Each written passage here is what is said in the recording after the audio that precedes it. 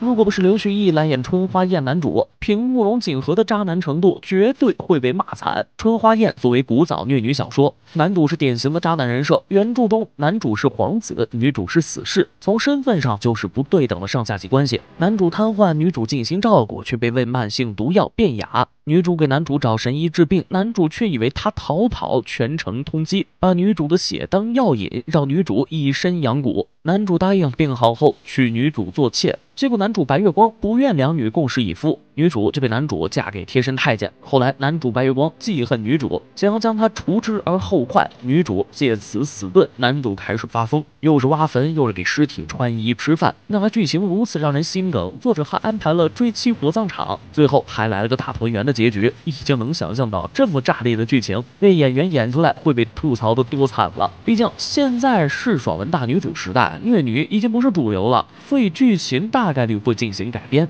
男主人选没官宣前，网友都质疑这部剧是非拍不可吗？官宣刘学义后，直接画风突变，表示让3届代言人来演慕容锦和也未尝不可。毕竟脸在，江山在。很多人已经开始预约我们的春花宴了，那要预约到100万。